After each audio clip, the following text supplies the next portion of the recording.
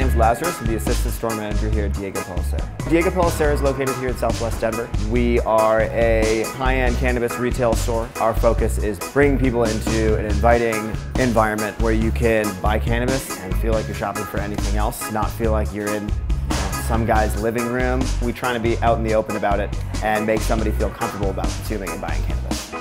We try to carry a little bit of everything. We carry one of the biggest selections, if not the largest selection of concentrates in Denver. For those, you're going to be able to take an extremely small amount of concentrate, throw it into a wax pen, and instantly vaporize a larger amount of THC than you'd be able to find in the same amount of cannabis flower.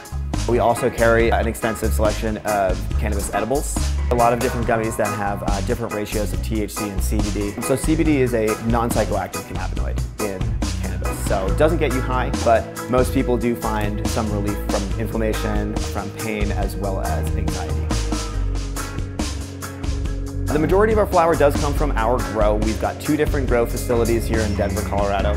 Right now on our shelf, we probably have close to about 15 different strains. Typically, most people's understanding of sativa versus indica. Sativas are good daytime strains. You feel the high more so mentally than you do physically. With the indicas, you're going to be a little bit more relaxed. Typically, your body feels heavier and you feel a little bit less so in your mind. So typically, if somebody comes in, they say, I struggle with anxiety and I need to get a good night's sleep, I will point them towards the indicas because it's not going to be such a cerebral high. Colorado Kush is one of the strains that we grow from our garden.